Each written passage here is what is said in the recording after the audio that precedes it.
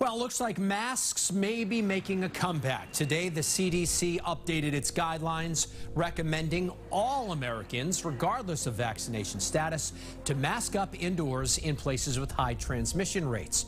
It comes as infections continue to climb. The Delta variant now accounts for more than 75% of new COVID cases across the country. As for schools, health officials are also recommending that teachers, staff, and students all wear masks this fall, even if they're fully vaccinated.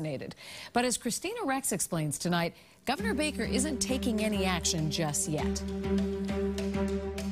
The governor says he's actively reviewing the CDC's new guidance, and he hasn't announced what COVID rules, if any, will change here in Massachusetts.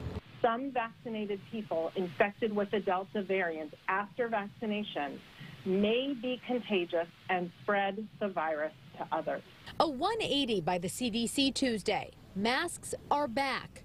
Regardless of vaccination status, the CDC now recommends wearing masks indoors in certain areas of the country where COVID is spreading.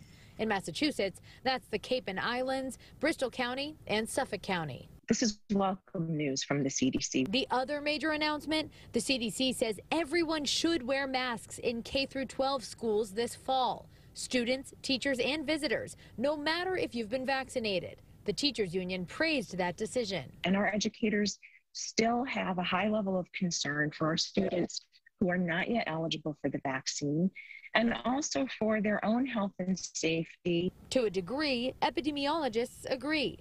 For the younger age school kids, mask wearing indoors makes sense. It's a way of reducing the spread of the virus to others. But some parents say it's not fair to their kids. If you want your kid to wear a mask, you can wear a mask. If you don't, then go mask-free.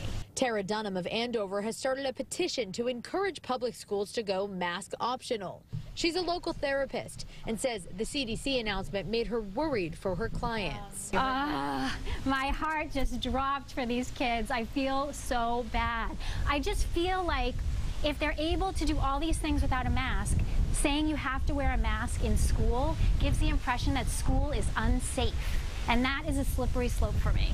The CDC director says this surge because of the contagious Delta variant could have been prevented had more Americans gotten vaccinated.